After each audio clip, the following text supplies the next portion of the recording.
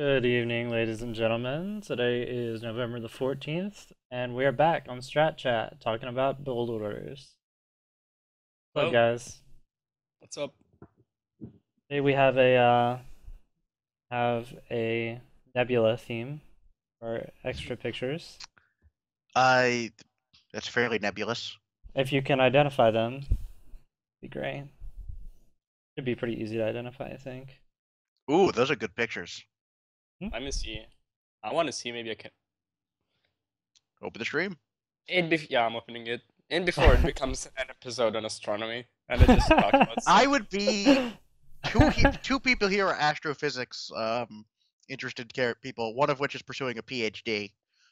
So Masters. I would be or master's, not PhD. Okay, fine. I'm sorry. You should pursue the PhD. Yeah, Do I it. sent my application to an institute 2 days ago. So hopefully Right next there. year So I would I'll start. be okay about making the entire episode about astronomy. In fact, we could discuss NASA's build order to get to Mars. But By the way, I uh, recognize the nebula on the right, not the one on the left. Okay. which one is it, Teo? It's a crab nebula, I think. That's right. Yeah, that's correct. It's the crab. That one's pretty recognizable, I think. Yeah. And the one on the left is Ada Carina. Oh, is It it? is? Yep. And which filter is it? It doesn't look like it. That I don't doesn't. No, wouldn't For sure. never have guessed that. Pretty sure that's where I got it. All right. Oh well. So, for everyone here who's not interested in nebulas, um, Which is a shitty term, by the way. Yeah, it's the Nebula is Eta just a Carina Nebula. Yep. so for everyone here who's came for the build orders, today we'll be talking about what a build order is, why they matter, the influence of maps, and yep, Stuff. the Okay. sorry, I got cut out there for a second. The influence of maps on the build orders, how you execute them properly, creating your old and copying existing build orders, and we will talk a bit about the existing build orders that we know of in Legacy of the Void, um, with the understanding, of course, that the game had literally just came out a couple of days ago, and there hasn't been even with the beta going on, with things changing constantly, there hasn't been a lot of time for solid ones to really develop. But we have some pretty good ideas as to what they should look like, and we have some basic ones to go over. So we'll be doing that as well. So Teo, lead us off. What the hell is a build order? I think the simplest thing to do is a list of things to do in a specific order, and the goal of that is to achieve something, either a bunch of units or an extra expansion or whatever, in the most efficient way possible. That's my definition. Or in a way that is not necessarily the most efficient way possible, but in a way that fits your strategy, I should say. Okay, Chris. Yeah, I'm definitely agree with that. I had a talk with Vader7 a long time ago, where he Vader. basically just said to me, um, a lot of people have this misconception that build orders are strategies, but rather they're actually just tools to achieve a strategy. So it's kind of I guess like an optimization of early game buildup in order to get you to strategy that you want to achieve. That's how I It's think of not build it's orders. not necessarily early. I'd say it's early and mid game, depending on how you define a build order. Yeah, well, I mean, But it's basically it's what takes you from having 12 workers and a base to having, you know, units and an army and stuff later in the game. So, yeah, personally, I always divided in my mind build orders in two categories. One being the opening, which to me was defined by specific food counts when I get things, just because of when I play. And the other is the mid game, which is defined by timings when I do stuff. So timings when I get my upgrades or when I move out or whatever. Okay. yeah, more or So less. why don't we? So yeah. So let's fix the definition. So you said a word I was hoping for. Opening. Um, a build order to me basically is your opening. So if you think about other games like chess, the equivalent to a build order there would just be doing an opening like Sicilian or any of the other numerous openings that exists. Um, so the basic just is just how you start the game off. You have to need a strategy of some kind or plan going into the game if you want to play well, and your build order is essentially the method at which you attempt to put yourself in the best position to follow through and execute on the strategy that you have planned. You would, right? More or less. Yeah, I agree. Yeah, Alright. but I wouldn't say a build order is necessarily only an opening. Like as I said, I think of it as something that goes on after the opening as well, personally. So All right, well, we'll discuss that a little. We'll get into that. We'll get into yeah. that in a minute, I guess. Um, So just for anyone who's new and watching this, new to StarCraft, because I know with Legacy coming out, we might have bunch of new people coming to the game who haven't been here before, maybe don't know. Why don't we discuss how build orders are denoted, and explained or described in general? Because I know when I first started playing StarCraft, I looked down and saw six pool, and had literally no idea what that meant. And I actually thought for a minute that it meant building 6 spawning pools before I actually sat down and went, wait a sec, that doesn't make any sense. So build orders in general, as they're typically described, are explained in terms of the supply at which you have when the building or unit or whatever it is that you're building is produced. And it's a way of doing it rather than giving very specific times for doing things. We could do it with actual literal clock denotations with a timer. Although I guess it's mostly a holdover from Brood War, in which they didn't have an in-game clock. Depend In like that way. it's not just that. It's early on, it's really easy to just follow the supply count for when you do stuff because nothing's happened. Later on, you could have maybe had to sacrifice a couple workers instead of one to scout, or maybe there was a skirmish and you lost a couple units or whatever. So it's much harder to go by food counts. So we use food So counts early because it's easy. yeah, and later on, I always found it more easy and more intuitive to just go with timers. And if not with timers, another way to use your build order, to look at your build orders is when you have your economy. So for example, you could say something as soon as you have perfect to base saturation, which you can see, you start thing X, you start your third base or whatever. Right. So there's I think different it's ways of counting. Food counts is the simplest earlier on. I think later on, because food counts don't take into account what actually happens in a game, there are better methods like timings or economy, Yeah, or more or less. actually Okay. having units. Like a typical thing again in Protoss against Terran is you get Storm at a certain Colossus count in Heart of the Swarm. right.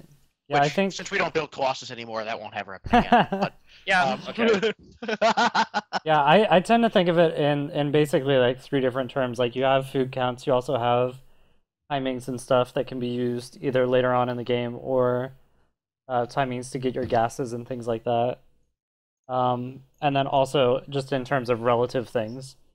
So when X finishes, build this, or at when you have X many units, then you build this, etc., etc. So those kind of three things I think all combine to make one thing. Right. Build So order. basically, a build order, as it's typically explained, will just be a list of things that you build with a number associated with it, like 9 pylon in Heart of the Swarm, or I guess 13 pylon now. Or I guess like what is it, 13 Overlord. So that just means at what supply you will be at, assuming that you are consistently making workers. If the build order wants you to cut workers at a specific time for whatever reason, the person who created the build order will say cut workers at this supply or so on and so forth. So the Unless numbers he's bad at writing guides.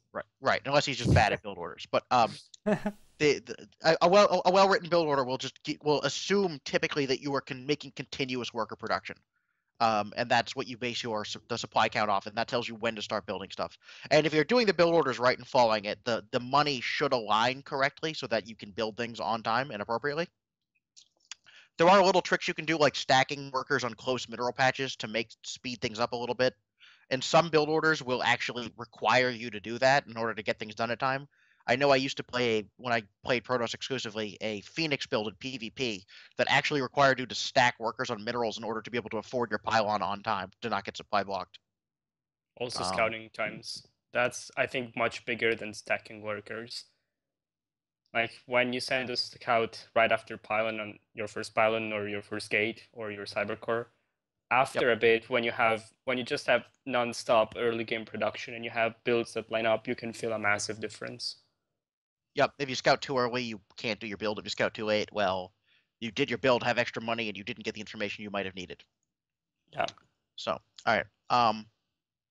So that's basically just how we explain build orders. Now, Teo, why does having a good build order matter?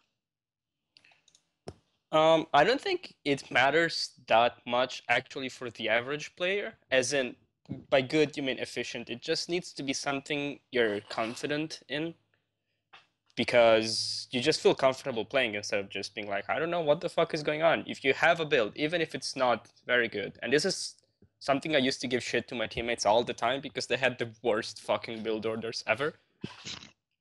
But they would play even better than me because they trusted those builds. It's important because you know what you're supposed to do against a variety of things your opponent can throw at you. So as soon as you spot something, you're like, aha, I know how to beat this. Or whatever. So Right. it helps guide your strategy in a way. It helps guide your decisions because you know what adjustments you have to make. So we talked about in the player improvement episode that choosing a build order and getting comfortable with it was the most important thing to progressing when you're new to the game. Let's presume that you are past the point at which you are comfortable doing build orders, and you can reliably execute pretty much any build order at that point. So you get to a high level of play, and you can play any build order if you just sit down and practice it for a while. Why at that point does having a good build order matter? It's efficient, I guess. Like if whatever strategy you want to go, whether it's timing or something late, what you want to defend and attack later, having a good build orders means everything, your investments line up efficiently and nicely to coincide either with your attack or your opponent's attack or whatever. I guess it just makes your play more efficient, is how I would say it. Even though, like, again, as I said, it's a weird thing. Like by efficient, I mean you execute. You put yourself in a position to execute well. Not necessarily it's the best way to obtain something. For example, Huck is a player known for having awful build orders, absolutely awful. But he says he's aware of it, but when he tries to play like everyone else and just do the standard things, he plays worse. So he feels more confident when he's just doing his own YOLO things. So his own builds are actually bad, but they make him be more efficient or whatever. It's hard to explain. No, I understand exactly what you're trying to say. So, Chris, why would you say that having a good build order is important? Are we saying about having a single build order? No, not a single build. I mean, why are good build orders important to have? Why is it important that your build order is a good one once you get past the point at which you can execute builds in general? So I think it's different levels of optimization. Like I said before, I think of build orders as tools. And so each time you learn a build order, that's a tool that specifically does something for you, gets you to a certain point, that allows you to execute a strategy. And so when you get lots of different build orders, then you have a wider toolkit that allows you to kind of not only play kind of a wider variety of strategies, also to kind of lead into the same strategy through different ways. That makes sense. That is completely true, but that's not what I intended with that question. All right. So I probably phrased my question poorly. Okay, I meant why is a good build order more important? Why is a good build order better than a bad build order? Like, why does it matter that your build order is efficient? As in, how do you define a good build order? Even because it's hard. I think it's pretty straightforward. It's more efficient. Like I don't understand. What do we mean by efficient when we use that term? I think a perfect example is parting Soul Train in 2012 against the Soul Trains people do now, which is something that drives me fucking insane. Parting used to have, yeah, Parting used to have +1 and 3 mortals had 8 minutes and 40 seconds In Legacy of the Void, you never ever see a Soul Train that quick, ever. Everyone has a different opening that isn't Forge Expand, a different build, and they move out at the same time with 2 Immortals and without +1. And people wonder why the Soul Train doesn't seem as effective anymore. It's not because Zergs have adapted to it, it's that people have abandoned the actually efficient way to do it, in my opinion. So that's a good Alright, comparison between an efficient style and one that's less efficient. Of course, Alright, there are so other pros, but yeah. Yeah. So what we're saying here is that an efficient build order is a build order that gets you to your end goal, or well, to the state at which you want to be in when your build order is mostly at that point, as quickly as possible. So it's time efficient is what we mean, I guess. I don't necessarily agree. as quickly as possible while not dying to an Yes. average build. Well, yeah, well, yes, while not losing. Yeah. Like as safely getting to where you need to be quickly, or well, accomplishing whatever accomplishing your set of objective criteria that you have set for yourself with your strategy as quickly as possible. So if your set of objective criteria is be safe against these three different types of all-ins or attacks that I expect my opponent to maybe throw at me, and then get this many units and this many structures in order to do an attack at this timing. So an efficient build order will get all of that stuff on time and in position. Whereas a less efficient build order might be missing a few units or a building, or it might get all that stuff a minute later, or it might leave open a giant gaping hole in your defense and let you die to one of those attacks you had intended to protect yourself from. Okay, I feel like that's basically just redefining the word efficient, honestly. But Well, I get you. I got to ask. We're throwing the word around, so we gotta establish what we mean by the word efficient. Okay. It's defining it in a very specific way, which is fine. It's always good to be specific with definitions. All right. I know we love definitions on this show. That's the scientist in Teo talking. Yep. Because when you don't know you're not clear on your definitions, everyone gets a different idea of what you're trying to say with the same word. It gets confusing pretty quickly. Yes. All right, so just look at how people use the word theory in science versus the general public. Oh god, don't get me started on theories. Yeah. But I'm digressing. But Teo, gravity is a theory. Yeah. Calm yourself. Calm yourself. All right. Moving away from that. So there are good and bad build orders.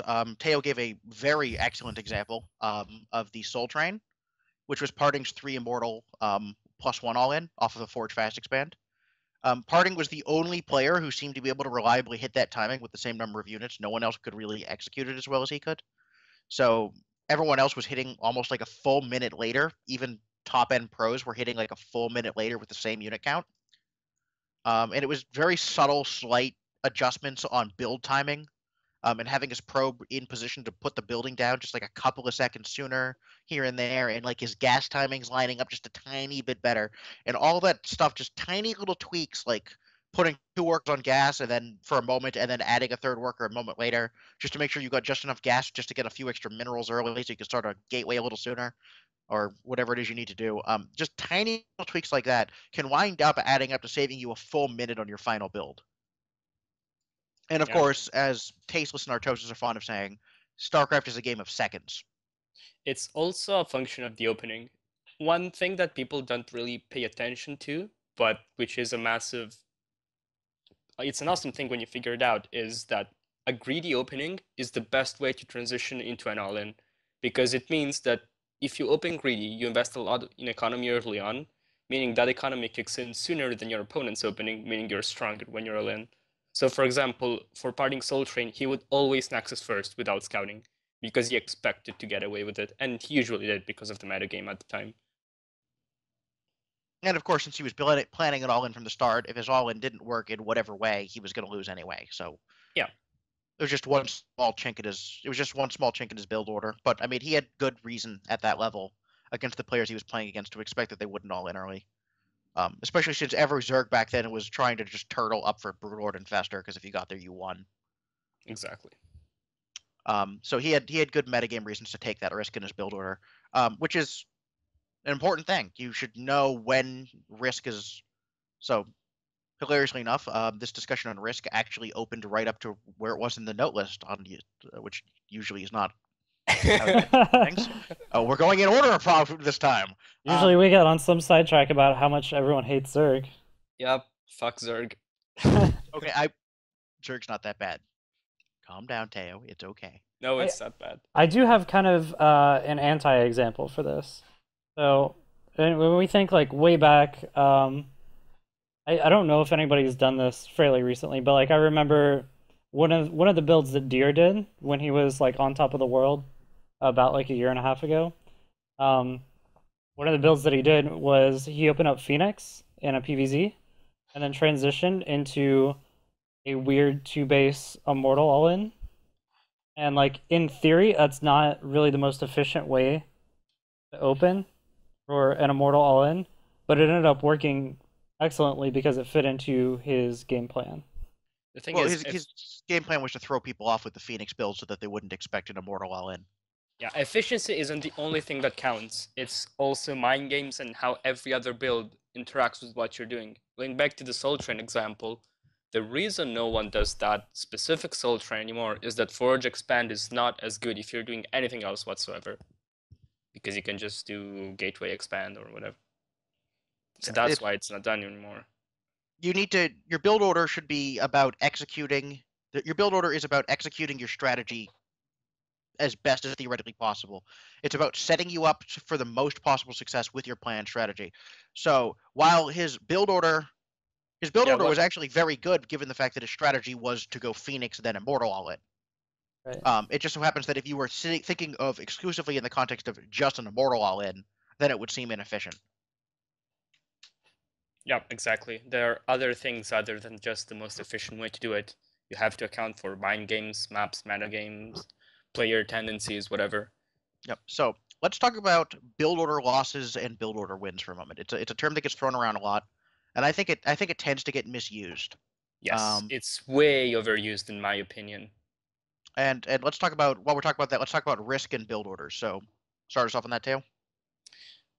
A build order loss, basically the basic idea is no strategy, no build does not have a weak point unless it's horribly broken, like Investor Broodlord. There is always something that can exploit it, usually. There it is again. Yeah, well.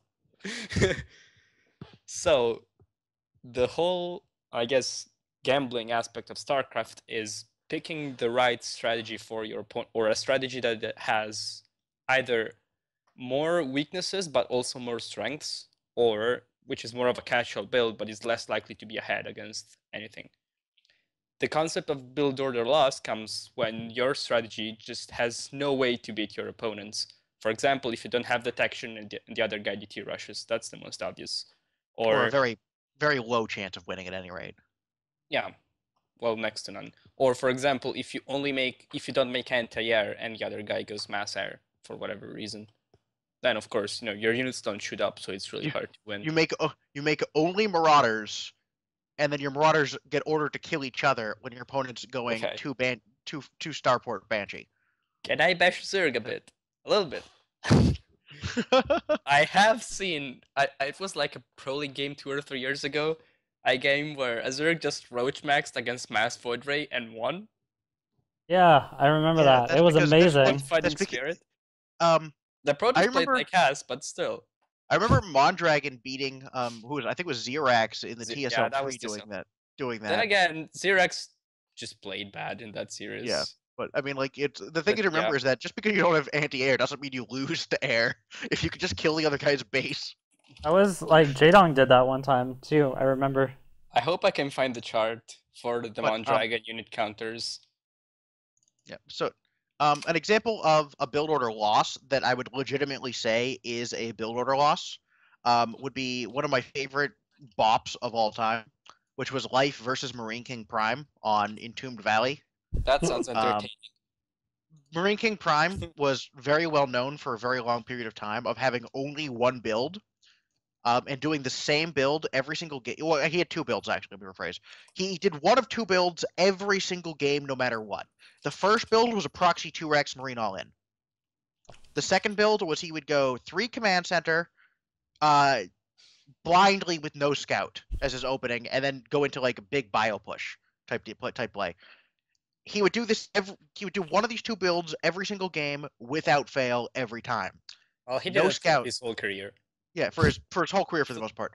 So Life knew he was going to do one of those two things, so he knew a 7 Roach Rush, which is typically a terrible build against Terran, beats both of those things. So he did a 7 Roach Rush and blindly annihilated Marine King.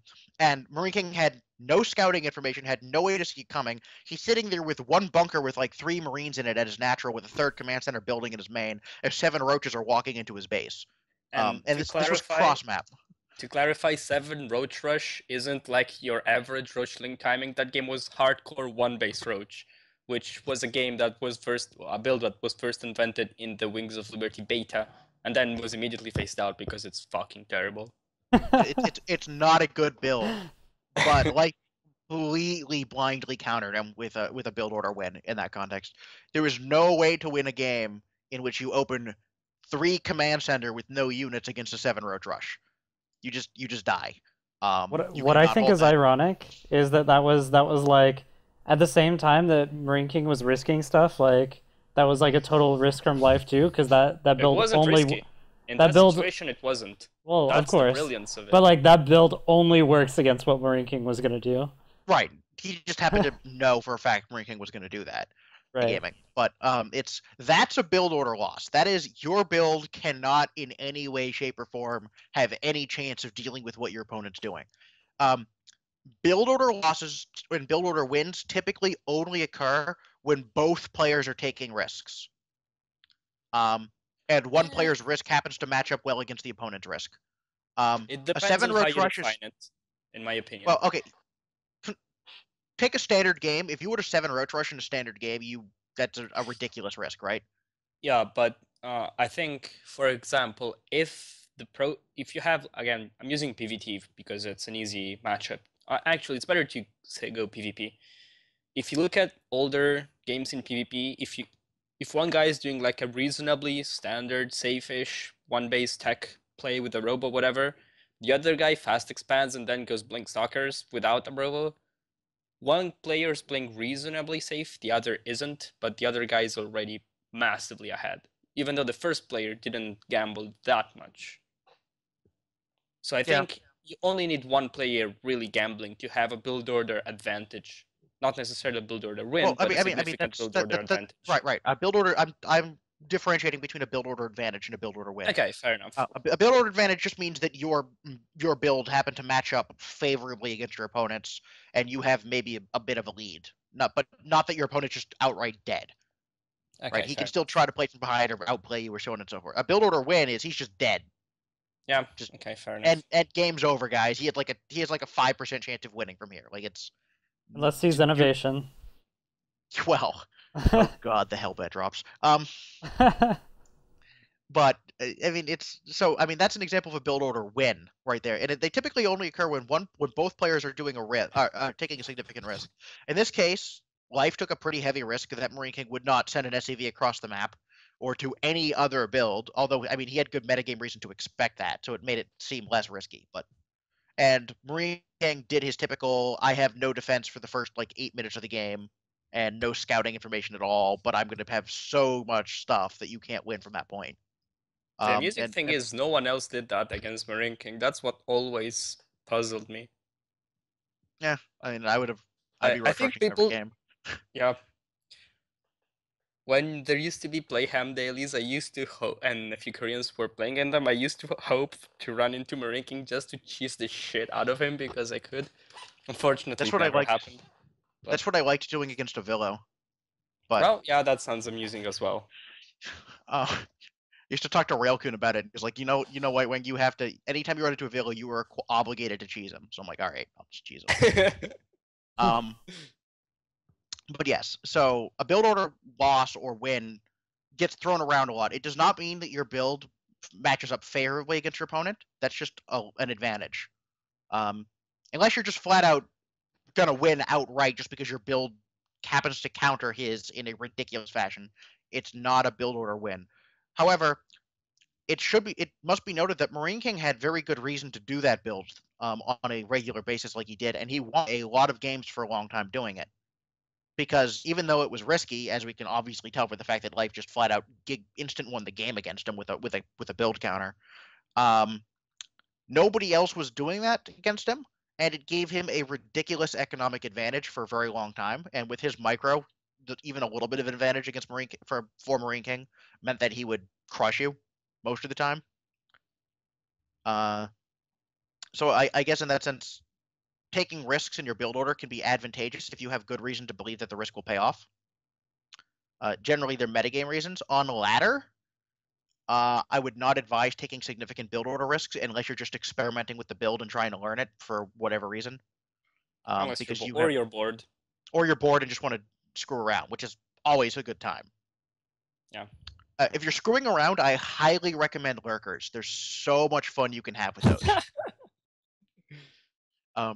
It's especially fun when you start mixing in lurkers with burrowed banelings, not because it's good, but because it's hilarious. Oh god. Oh god, the nightmares. Especially because hold position lurkers are still a thing. Are they? That's Yep. great. You can hold fire on them. Nice. In case someone watching doesn't know, because it's a Brood War reference, yes. Hold position lurkers was a trick in Brood War where you would prevent your lurkers from firing as soon as a unit came into range. So you waited until all of the bio was on top of them, and then they fired 2 shots and the bio instantly exploded, instead of just like shooting the first Marines in the units or whatever. It was called hold position lurker because they didn't have a stop fire button on them while they were burrowed or anything, and you couldn't act, and they didn't actually. So you had to use hold position to get them to not attack for a minute, but they couldn't actually have a hold position command, so you had to group them with an overlord, and then give a hold position command to the overlord with the lurkers in the group to get it to work. It was pretty complicated. Yeah. It was never something that was intended, but it worked pretty well. It's glorious. It's perfectly intended in Starcraft II, so have fun with that. But so there are risks inherent in any build order. Chris, do you have any good examples of what you would consider to be a risky build order, or a good risk to take in a build order occasionally? Rushing DTs, always a good risk. that is a very good example. Hashtag book. Yeah, I'm trying to think of a Zerg. Nothing's ever really risky in Zerg. I'm gonna be honest. There's like the only risky thing that you can do as a Zerg player is not build a lot of drones early on. That's like the only thing that like becomes risky. Some openings can be risky. 3 hatch before pool was oftentimes quite risky against Protoss. Yep. If you were gambling that he was not going to cannon rush you, or that he was not going to proxy 2K you. That's true. That's a very metagame thing, though. As the openings for PvZ evolve, it becomes more or less risky. Right. Yeah. It's a risk. It's just a calculated one in which you are gambling that the probability of getting countered is much lower. I think that's generally a safer build than something like a 14-14 opening.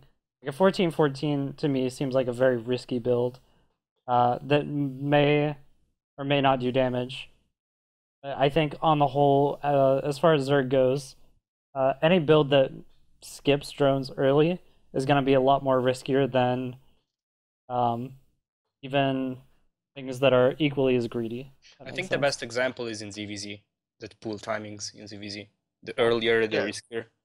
Right now, build order advantages in DVZ or in Legacy of the Void are almost entirely based on who builds their spawning pool slightly later than the opponent. Yeah. And since you can't have your overlord across the map, it's almost entirely blind. What a matchup. Yeah, it's pretty difficult right now to play ZVZ. I lose a lot of ZVZs due to just bad build order matchups. Just and there's not 12 really drone anything you can do scout. about it. You just have to guess. Kidding, don't 12 drone scout. No, don't do that. All right. So how about maps? What influences should the maps have on build order? What do you mean should have? Do you mean from a map design point of view, or from a player choosing the build order? I mean you are choosing or designing a build order right now. What influence does the map have, or should it have? Because you don't want to ignore it, obviously, but you theoretically could, on the build order you are designing. I'd say the most important things are how easy it is to defend a base, to take a base. First and foremost, good places to attack or to defend something, generally a base. and also probably airspace and how favorable a map is to air units and air harassment. I think those are the three most important ones that I can think of right now. All right, Chris. When I look at a new map, my first thought is, can I proxy? If, if not, can I do some kind of bullshit with a cliff? That's always good. That's fun as Terran. Siege tank bullshit. Yeah, that's always fun too. I guess even Liberators to that degree also work. 2v2s, that's hilarious, by the way, playing Zerg Terran and just doing a siege tank overlord rush to outside your opponent, like to a cliff outside your opponent's base, or, like behind their main or something. That's just annoying. And then you just build a turret there and just laugh. And then if I can't find a good opportunity for either of those things, I usually will just kind of settle on either can I take a third base. Well, I guess in Legacy of the Void you can pretty much always, or you at least have to take a third base. And then if you can or can't, you just all in. So I don't know. I look for aggressive opportunities in everything that I do, and if there are no aggressive opportunities, I just kind of default back towards passive. Okay, so I guess the basic gist of what you guys are saying is that maps make certain strategies better or weaker. And adjusting for those changes in your build order is important. I would also say that certain build orders become completely non-viable in certain maps. Yep. An example would be on the old Tal'Darim altar. God. You in PvP. You're breaking up. Other maps, there were other options winning apart, but other. Is it okay now? Hello? I think so. Yeah, I can hear you now. Okay, I'm sorry about that. I don't know what happened. Skype. Just blame it on Skype. So in PvP on Tal'Darim Altar, the only build you could do because of the map architecture was 4-gate. And the basic reason for that is there was no ramp. Your natural was exceedingly wide open with an exceedingly huge ramp a good distance away from the natural to get up to it, and another path you could go around to bypass that ramp. So you had no way to deny vision of the high ground or to use force fields to defend your base properly. And there was no ramp between your main and natural, so you couldn't one base defend at the ramp properly against a 4-gate. So the only build you could do to defend yourself against a 4-gate was a 4-gate. So if you didn't blindly 4-gate and your opponent did, you lost. So you pretty much had to and if you blindly 4-gated and he didn't, you won. So everybody 4-gated every single game because of the map architecture. Any other variance build was completely invalid in the matchup on that map in particular. There actually was two added hilarious levels of bullshit on Tal'Darim, which was with how many probes would you 4-gate? Because if you were 4-gating with 20 probes and a guy was defending with his own 23 probe 4-gate, you fucking lost usually. And also, there was a defensive 3-gate that could hold a 4-gate, but couldn't put any pressure on. So that brought the tech builds back in. So it was even more bullshit than just, let's just 4-gate and whoever micros best wins. It was way worse than that. It got really messy because of the map. It got so stupid. Yeah. It was not a good map for the matchup. But I just vetoed that map, honestly. Yeah, I mean, like you can look back at the really old maps that we would typically consider to be bad these days, like Xel'Naga Caverns. You can't forge fast expand on Xel'Naga Caverns. Yeah, Naughty did. On that. You can't. There's just, or like what was it, Metalopolis? Yeah. You try forge fast expanding. The map architecture just doesn't allow for it. So those build orders just typically get thrown out immediately. During the Dream Pool period, I saw Rain forge expanding on Metalopolis in stream, and he just defended the Ling All-In by being a god at building placement. Okay, SimCity.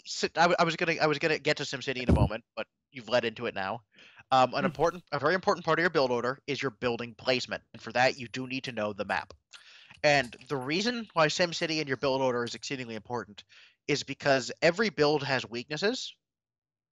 And your building placement can compensate significantly for those weaknesses.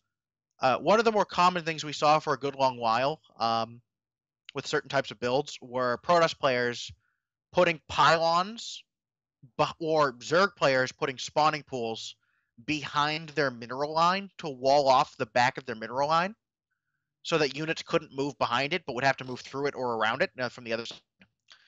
by going around the hatchery or nexus. And the reason for that was because a lot of Terrans were doing Hellion run-bys or doing Hellion drops. And by preventing them from running behind the mineral line, you cut off their movement pattern and made it easier to block the Hellions from murdering all the drones or workers, and made it easier to trap them and kill the Hellions if they actually got back there. So that was a building placement decision planned for in the build order that was to mitigate a weakness to Hellions.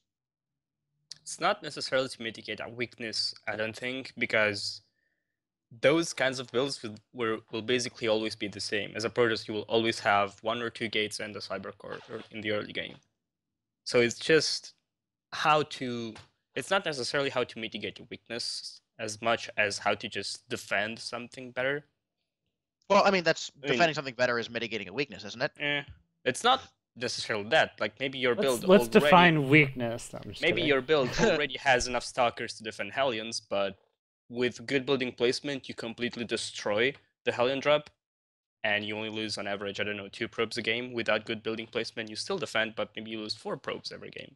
Okay, so it improves your defense against something that may otherwise harm you. We can use that phrasing instead. Yeah. And you have to be decisive in your building placement because sometimes you have a choice between what to gain an advantage against defending. I know as Protoss, when you're doing a 1-gate expand, for example, sometimes you want to put your gate on the low ground or outside the natural at a natural ramp or something, and sometimes you want to put it inside the main at your main ramp, depending on what you're planning on defending against. If you're planning on if you're going Nexus first and you're worried about like a 1-base Ling Rush or something, putting the gate at the ramp in your main so that you can quickly wall that off and then sacrifice the natural to the Ling Rush and then be even, because a Ling Rush is a huge investment from Zerg, is oftentimes a better decision for that defense than putting it on the low ground. But on the other hand, if you put it on the low ground, you are more likely to defend against later Ling timings, because you can have a wall of the natural and then you don't lose your expansion. Yep. That's what I have. Terrans don't have to worry about that because they can build their barracks at their in their main base at the ramp, and then float it down to the low ground if they need to make wall, or they can put it on the low ground and then float it back into their main if they need to, because flying buildings are amazing. Terrans wall with depots and bunkers. Yeah, I mean, you have all that too. That's just how the race I'm functions. gonna be honest. Other than ZVZ, I feel like Zerg doesn't really worry about building placement all that much. ZVT against Hellions. Zergs really should worry minor about the building placement more. There are a lot of advantages Zerg players could get from better building placement that they typically just don't bother with, and they really should. Yeah, well, not gonna say anything this time. Okay. The main reason Terrans don't usually wall off with barracks, even though they could, is because it's spawn dependent. So it's hard to plan for that in your build order. Because if you spawn on the left side of the map, your add-ons will be outside your base and easily snipeable. But if you spawn on the right side of the map, your add-ons will be in your base and easily defendable. So Terran players don't usually plan on a barracks wall unless they're not putting add-ons on them. Well, yeah, I mean, even the barracks is potentially at risk of getting sniped. I mean, less so now, but like when you think back to like the 4-gate days and things like that, if you put it next to your wall, it's in danger there. And you can defend just as well by walling with depots instead, because they were just as lethal. But there was a pretty sad game Jinro played in GSL when he was spawning on Belshire Beach, which was a map without a main ramp, and he was top left, so his add-ons were towards the opponent. And he was going 1-base Reactor Hellion, which was the standard build at the time. And he couldn't do it because Lynx kept sniping his reactor. It was a very sad game. Yeah. It was such a fun. So Terrans don't usually rely too much on building walls with the main production buildings, not because they're necessarily at risk of dying, because they have a ton of health and they can be repaired, but just your add-ons get sniped. Yep. Okay, so maps obviously matter quite a bit. The map architecture determines in large part where your building should go. So you do need a plan for that in your build order. And that's important to make sure you know where they're going ahead of time in your build order, and it should be considered part of it, even though it's not on the list of the denotation, supply count stuff and everything to where the buildings go. You should plan for that in advance. And typically, you want to know where they're going because your worker needs to be there when it's time for the building to go down, and not in your mineral line and then get sent out, because that can cost you quite a few seconds. Yeah, especially if you're trying to hide things by placing them at the edge of your base. Yeah, if it's going to take you 10 seconds for your worker to get to the location to build the building, send the worker 10 seconds early. Don't wait till you have the money then send it. That is very often a difference between winning and losing a game if you do that repeatedly. At a high level.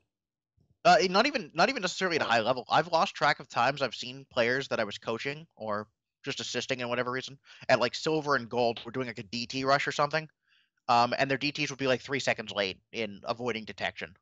Yeah. Because of stuff like that. So, yeah, it's just to execute. So that's a big part of it. We've already talked a fair bit about executing your build properly, but I guess we can focus on that for a minute. Any tips you want to give people, Chris, for proper execution of a build order?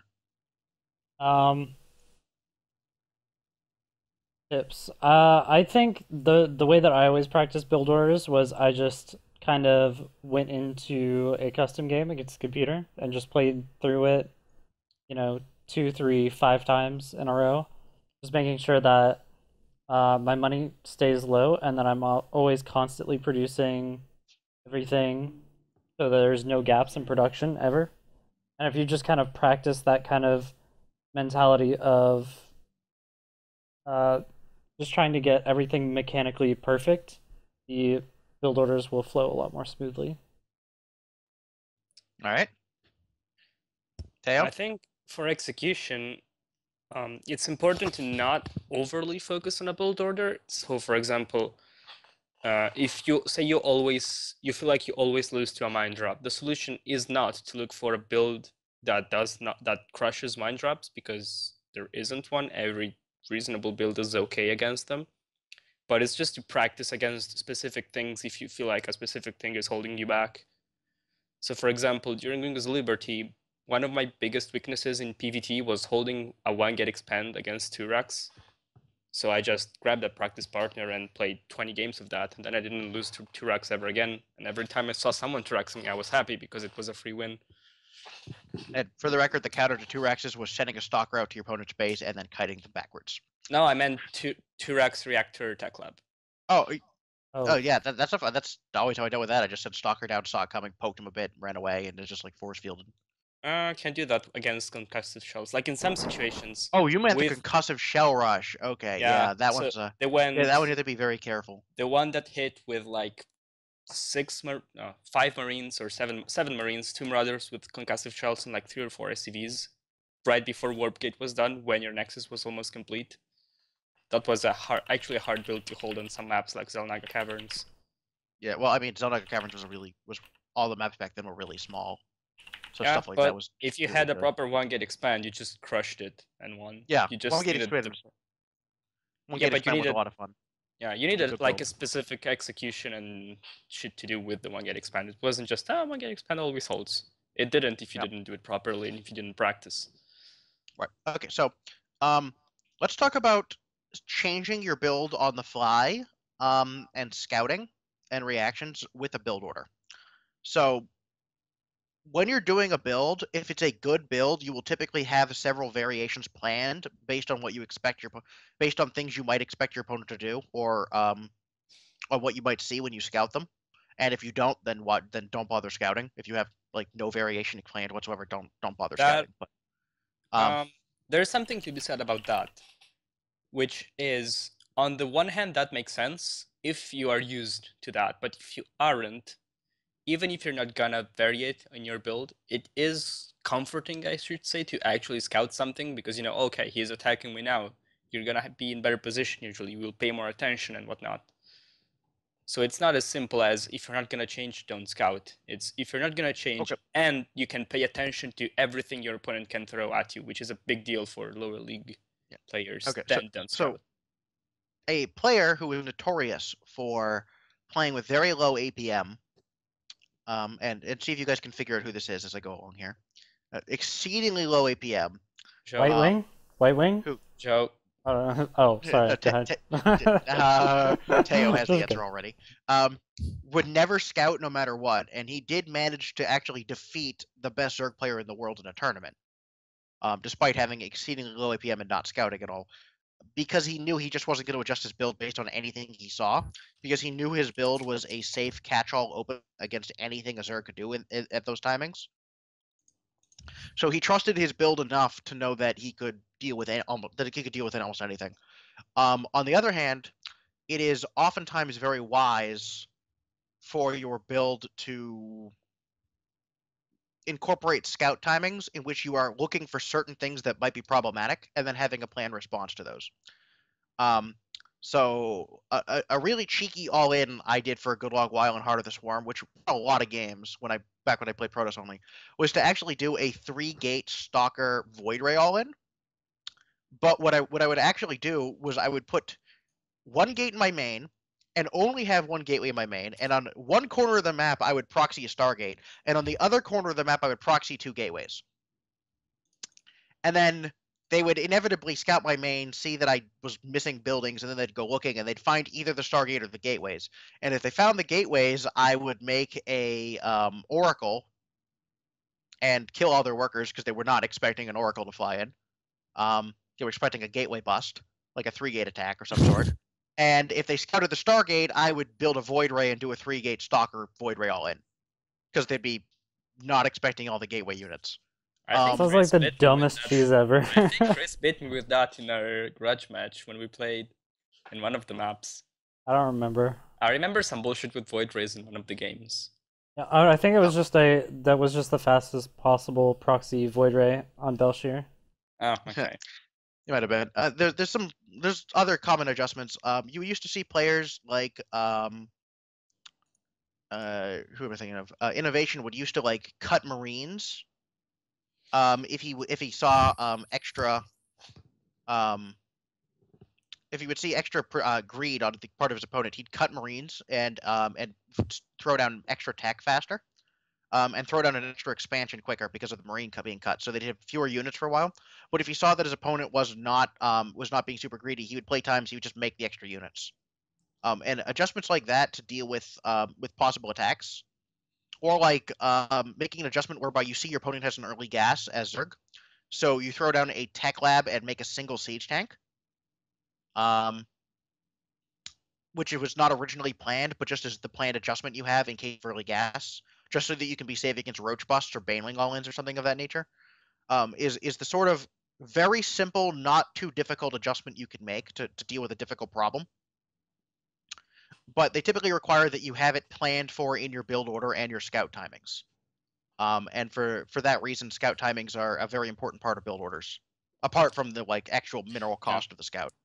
One thing to be said about that is that there is, in a lot of situations, no way you will be able to hit every scout timings and account for everything your opponent can throw at you with an adjustment, which is why there is such thing as a build order loss, because StarCraft is inherently a game of incomplete information. So you should have some adjustments, but you shouldn't over-obsess over having adjustments to absolutely everything, because that is just not possible. Pick the things that you consider to be most problematic or most damaging to your strategy, and just accept the fact that sometimes you will have a build order disadvantage. But a build order disadvantage is perfectly acceptable. I mean, you can play from behind and you can win games from behind. It's a little bit more difficult than winning from ahead, but it's not by any means unplayable, especially if you're good. And as a matter of fact, the build order advantages become even less significant as players decrease in skill. Absolutely speaking. Yeah, and everyone who isn't Korean is bad at StarCraft anyway, so. Oh, that hurts, man. All right, Lil Bo made BlizzCon, even if he didn't practice for it. Okay. All right. Come on. Sorry. Stefano, if he came back to StarCraft, would totally just win everything again, and you know it. Come on. He still is a StarCraft player. He doesn't play in tournaments anymore, really. He wouldn't win shit. The Kaspak Koreans would destroy him. All right, you can't let me have like the okay, it's fine, guys. When Thorzane, our Lord and Savior, returns, he will crush everyone. Yeah, that's never All gonna hail happen. Thorzane, the Lord of the Lord of the +2 armor. Thor, all in. That was solid though. That fucking build. Like, it was so ridiculous. Blizzard nerfed it like the day after he won against Noni. No. That was the day after he won against MC with him. Oh, MC, okay. Oh, yeah, it was right. twice. He beat Noni and then he Okay. beat MC after. And then they yeah, nerfed right. it the next day. I can picture Blizzard being like, okay, Noni, fine. Okay, Noni's a foreigner, but beating fucking MC, no, this is bullshit. Foreigners can't be this has Koreans. to No. If they It hadn't has nerfed to it, go. if they hadn't nerfed it, it would have been included in the Great Book of Protoss bullshit just for posterity. Yeah, probably. Ladies and gentlemen, this is how you bullshit as a Protoss. You pick Terran as your race, and then you go +2 armor. No, but I mean, just in general, having planned adjustments for things that you consider to be damaging is a very wise decision, and is an important part of good build orders. In general, I would say that unless you're doing some sort of wonky metagame thing where you know something's going to happen, or you highly suspect something in particular is going to happen, and therefore plan a counter to it, good build orders, especially on ladder, tend to be ones that are good against it, or at least acceptable against a wide variety of things, and are fairly general. Yeah. So having a few different alternatives planned, or a few separate deviations that maybe slow you down a little bit, but deal with whatever your opponent's doing, is the hallmark of a good build order. Of a good ladder build order. Yep. But, yeah. All right, so let's go on to how we pick our own build orders, and when you should be focused on creating or modifying your own build order, or when you should copy a pro's build order. I think that is subjective, depends on the player. And also on what you have to do. Personally, for my, I guess, average standard builds, I would always use pro builds or ideas from pros. Things that were reasonably close to what they did. For my completely bullshit things, I would come up with things. So, for instance, if I had a clan war and I knew who I was gonna play and I had to snipe them, I would have obscene shit planned. Like, I remember a game against a teammate. We had two teams, and we had 3 different teams in my clan. And once in a clan war, we were playing against each other. And this guy was the cheesiest cunt fuck Zerg ever. The very first game. Yeah, sorry. Alright, we're gonna have to edit that out. Sorry, yeah. Like, the very first game we played against each other, right after he joined the team, he went 10 pool speed into 2 base foremost against me, so I just rage quit. Get wrecked. Yeah, it was. Ladies and gentlemen, this is why Teo hates Zerg. No, I hate Zerg. We narrowed it down. Anyway, so I knew I was gonna play him in a series, in a best of 3, which was the most glorious best of 3 I've ever played. In the first game, I was gonna DT rush him, but he just went temple speed against me, so I died. The second game I forgot. The third game was like a 2-base Ling Hydra all-in against Man Train into Soul Train. This all to say... Man Train into Soul Train?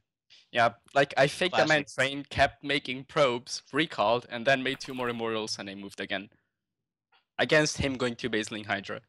This all to say that we planned the shit out of that series because it was amusing.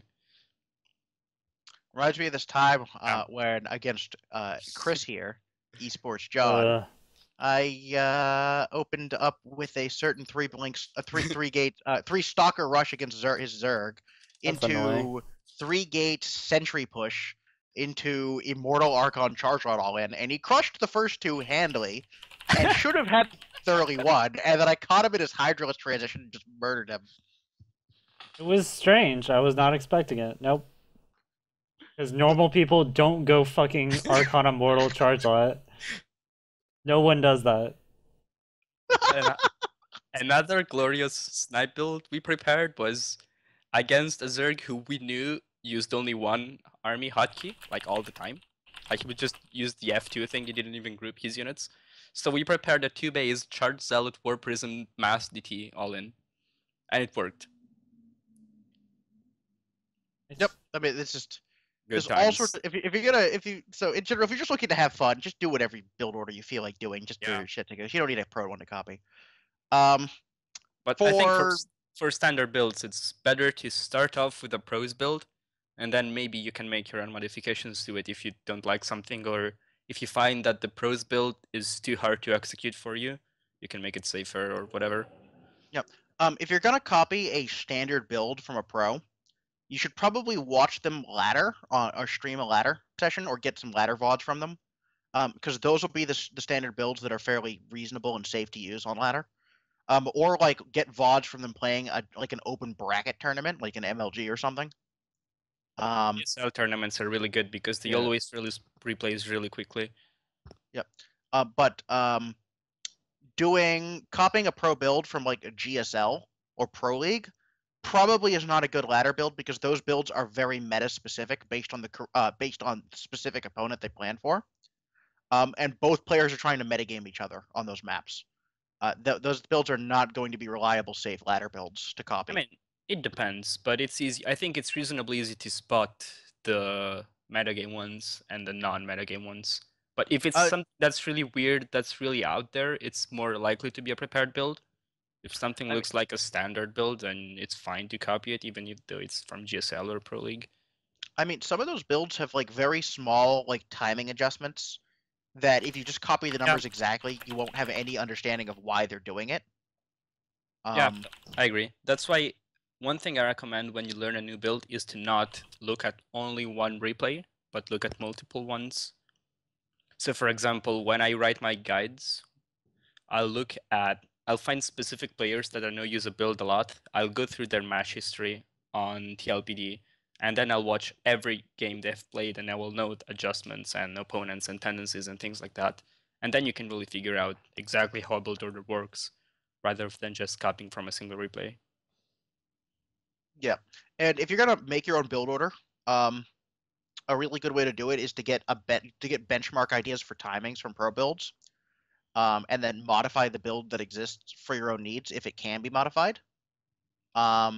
And if you're just trying to do something that's completely out there, at that point, when you've gotten to the level at which you can make your own build orders and figure out how to execute them and know why you're doing certain things, at that point, you should start looking into build order optimizers and generators, which typically work by specifying an endpoint, and then they tell you the timings at which to do things in order to get the build there as quickly as possible.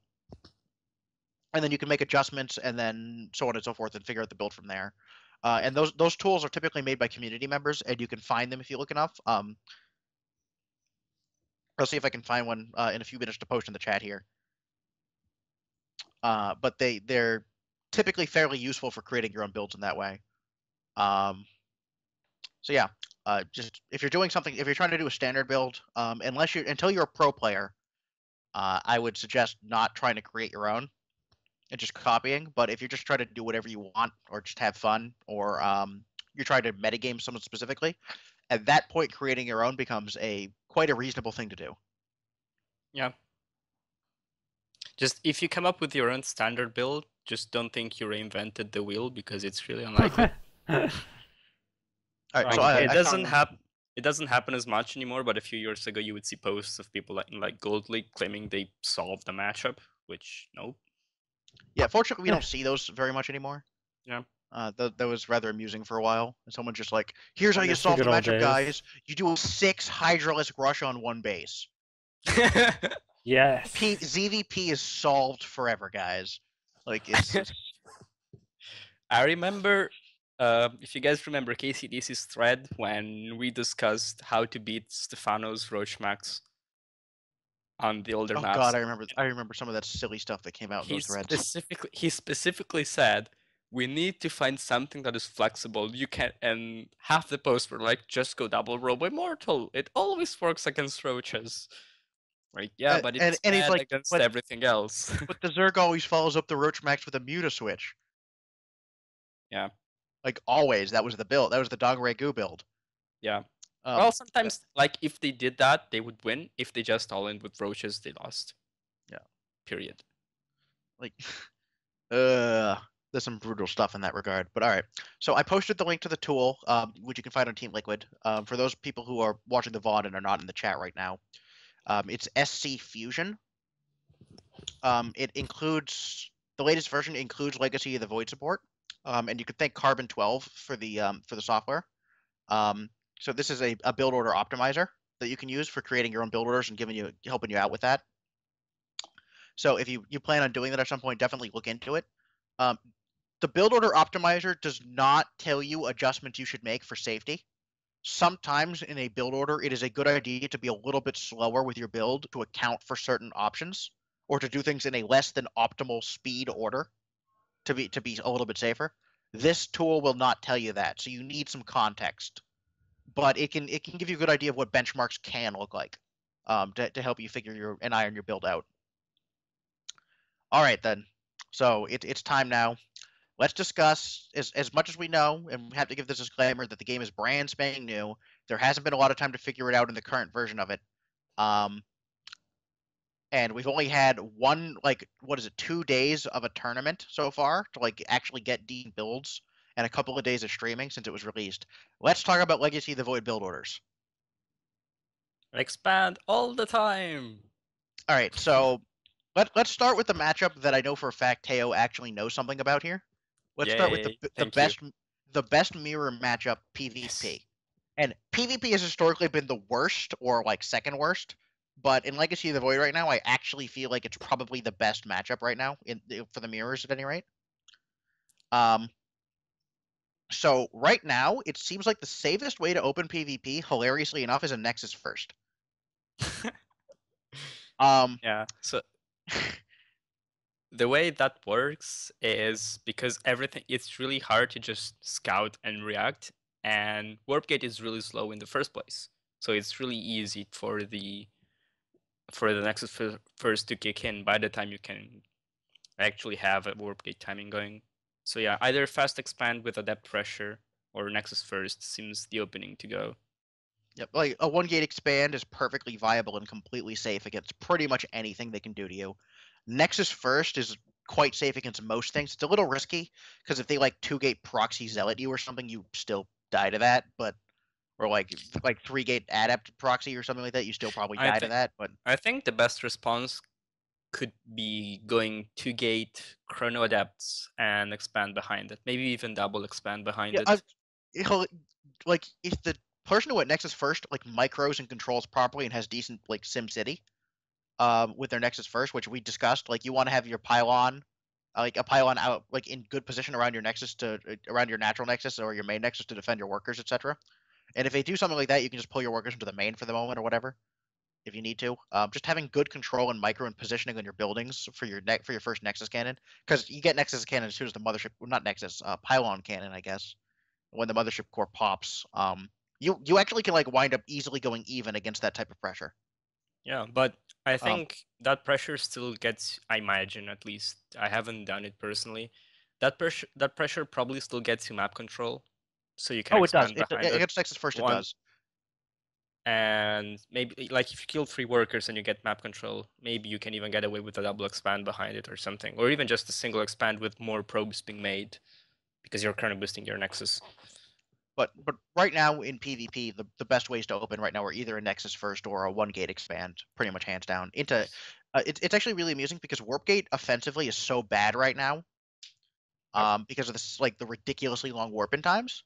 PvP is the only matchup in which Protoss is actually advised to tech early. For the most part. How quickly do oracles come out now with the tech compared to things like warp gate and stalker counts? Because on paper, oracles... One base oracle rush? Yeah, one base oracle into an expand or something. Because on paper, that could be a good way to deal with a really quick expansion, but not necessarily. It typically does not get there in time before the mothership core is out. Unless you proxy it and are really fast and cut workers to get it out there as quickly as possible.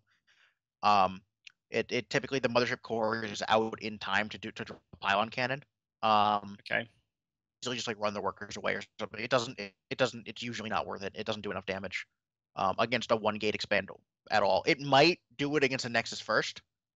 But because 1 gate expand holds it quite reliably, people just don't do it. I see. Um, Maybe you can on 2-player maps. Maybe you can do it reactively against the Nexus first. That could be an interesting thing. Yep. All right. So that's the basic gist of PvP. Let's do the other mirrors. So Chris, ZVZ time. Let's talk Zerg. Be honest, I haven't seen a lot of it, but yeah, from what I know, it's all just based on who puts down their spawning pool last. And it's just but not much later, because if you put it not much much later, you later. still die. Right. So it's just like it's a very difficult balancing act because you really have no idea what your opponent's doing because you can't scout early enough. Yeah. So you just kind of have to err for kind of like a safe-ish build, but like just greedy enough. I've found that hatch first is still pretty safe in ZVZ, based on my experiences. I think hatch first is pretty viable in all the matchups. Yeah, So. in ZVZ it's quite reasonable because even though they get, I mean, both of you have a 12 worker start, and I guess he could just 12 pool you, but you can usually have enough income even with a hatch first to get your pull down on time, and just microing drones can hold it off long enough. Right. It's not as scary as a 6 pool for sure. Yeah, against a hatch first. So, I feel like hatch first is pretty reliable in ZVZ right now. You can do some wonky like baneling, like really fast baneling all-ins that deal with it, but ZVZ every build is entirely blind. In that regard, because your scouting is your overlord getting there, and they're much slower relative to the build timings than they were in Heart of the Swarm. So you pretty much just kind of have to guess and hope it works. We're gonna need some more time to really figure out like what's the safest way or most reliable way to do ZVZ. But my guess, it's a very volatile matchup for the time being.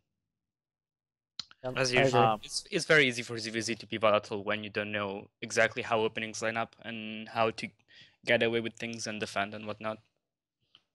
Yep. So yeah. So that's pretty much the main gist of ZVZ. It's there's no set optimal way to build. It's pretty random. I would say that if you want a safe build, practice hatch first into pool without gas, or maybe even an early gas as the pool's building or something. Up to you, but it's hatch first seems like it's probably on average pretty safe. I'd agree with that. All right, so TVT time, the last mirror. TVT is not as bad as EVZ right now in the sense of how random it is, but it's pretty wonky right now because tank evacs are pretty ridiculous in TVT. If you are not making tanks with medevac support and your opponent is, you're not dealing with his tanks at all. Your opponent will be making siege tanks, using medevacs to reposition them constantly to push tank lines forward exceedingly fast. Because he can just pick up the tank, move it a little bit forward, and drop it without having to unsiege, walk forward, and resiege. So, and if he gets caught out of position, he can easily just retreat with all of his tanks without losing them. So TVT is pretty much all about the siege tank with the medevacs now.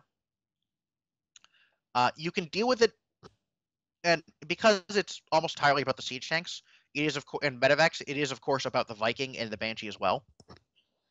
So pretty much the best way to open TVT seems to be a 1-1-1. Or a 1-Rax expand into super fast starport. Those are pretty much the only ways to play TVT right now. So, Reaper rushes are pretty dead. I guess Reapers don't get there in time. There's too many Marines or whatever. Yeah, they don't. Or so it's not just that. It's Reapers don't get there in time for scouting information or anything really. And so yeah, the Marines shut them down easily. Okay, so the 1-1-1 tech kicks in time to do stuff against like a 1-Rax expand or a CC first in that specific matchup. It's because if your opponent 1-Rax expand, you do a 1-1-1. You actually have the tanks and medevacs and like Hellions or whatever else you're building or Banshee. Fast enough that that you can easily even it out and just have a tech lead. Okay, yeah, that's what I was asking. So it does kick in time, not like PvP and Stargate like we talked about before. I don't really know about PvT, so yeah, in that particular situation, it's pretty heavily about the tech in TvT. Bio, unless they change something about the way the tank medevac mix works, Bio is probably going to be playable in the matchup on most maps. I can envision a map that is so exceedingly bad for mech that you need to play bio on it or bio tank. But for the time being, you should pretty much probably be playing mech strategies or marine tank strategies. That's okay. So marine tank is still a thing. It's just pure bio that isn't. Yeah, pure bio is pretty Okay. dead. The problem is like you can't catch tanks anymore out of position. You can't Yeah. flank them I can imagine. because if he's paying attention, he just lifts his tanks and run away with the medevac speed boost. So enough. it's just not, you can't flank tank players out of positions if they're paying attention. But yeah, I feel like right now most common is probably actually just the bio tank, the marine tank. One thing we didn't discuss about PvP is the mid game, which is I think the most interesting thing about the matchup because it's so changed. Stalker Disruptor. Yeah, exactly. I think watching it is really cool because it's really micro intensive and really tense. It's really stressful. It's probably incredibly stressful to play, yeah. It's so stressful to play that. But yeah, PvP right now mid game is mostly Blink Disruptor. And All the right, so interesting and one more let's thing. talk about the. Okay, yeah, Okay, no, go never ahead. mind. Go ahead. Go ahead. Keep One going. thing that PvP. interests me about Blink Disruptor is people will have to figure out exactly when to go Disruptor because if you do it too soon, then the stalkers just blink in and one-shot your Disruptor. If you do it too late, then you have a bad maxed army or you have like an inefficient army if you stick to pure Blink Stalker for too long. So that'll be, I think, an interesting evolution in the matchup. Yep. I was watching Mana stream for like all day on Thursday and yesterday as well. For anyone who hasn't watched the stream, go check out Liquid Mana. It's a good stream. He could use the viewers. He's a good guy. He's doing a lot of streaming right now. In fact, We he's are not streaming right now, biased. so not at all biased whatsoever. But Mana, go check Mana out. And he was doing in PvP, he was doing a lot of like he was doing stuff, but he was delaying his disruptors a bit and just putting pressure on after doing the 1 gate expand openings that he was doing. Into just microing his stalkers well, and whenever his opponent went disruptor too soon, he would just blink directly on top of the disruptor and blow it up before it could fire or detonate the orb. Because of course the weakness of the disruptor is even though it does a ton of damage and is really powerful, it can't move while the ball is out, and if it dies while the ball is out, the ball doesn't go off. So you can actually just kill a disruptor by jumping on top of it before it can blow and kill anything. So yeah, it's mostly a question in that regard of making sure that you have enough defense to get your disruptors, and you're very careful not to let them blink on top of it and things like that. It's a very difficult matchup to play right now. It's very, very micro based. I guess it's always been micro based, but it's more stressful than it has been in a long time. So ZVT, what do we know about ZVT? Fuck Or ultras. TVZ? That's all I know about CVT is what Iagus says. So So all which is balance discussions aside, because I think it's probably, if it's not well known now that the game is not currently balanced in its own incarnation, I think it's perfectly reasonable for everyone to expect that it's not very well balanced right now upon release. So all balance issues aside, and Teo is itching to say certain things. Right now for Zerg, if you can get to Ultralisks with an acceptable amount of upgrades, like that should be your game plan against Terran. Because Terran cannot deal with Ultras without like Ghosts or Liberators, because bio units just fail super hard at killing Ultras. Like the only units that can kill Ultras are Thors, Liberators, and Ghosts. And no Terran is making Thors, unless you have a huge mute account. don't ultras also kill Thors reasonably efficiently? No, not really. A Thor beats an Ultra 1v1. And with a Thor with other bio units like and stuff getting in the way, Thors tear Ultras apart pretty quickly. Huh, okay. The Thor is actually the highest single target DPS unit in the game with their base attack. By far. It's actually not even close. Thors do a crap ton of damage single target. The reason why Thors seem kind of bad usually is because most units don't have enough health for their damage output to matter. Like Thors do so much overkill. Yeah, that's ridiculous. But Liberators seem to be better against dealing with Ultralisks because they also shut down mutas even harder than Thor does. I guess it's hard to transition into having a good Liberator account though. I'm not sure. Yep. But I right imagine now it being an issue because that's always the Terran issue when they have a late game counter, supposed counter. It's hard to get to it because of how the race works. Lurkers have uses in the matchup, but they seem like they're less effective here than they are against in the other two matchup. Lurkers are actually quite good in ZVZ if you can manage to get to the mid game and get them out, and they're very good against Protoss. But the reliability of scan just seems to indicate that lurkers are and like the high range of siege tanks. Even though siege tanks don't really show up too much in the matchup, but just bio being able to micro against the lurkers, along with the power of liberators if they manage to come out, typically shuts lurkers down without too much trouble.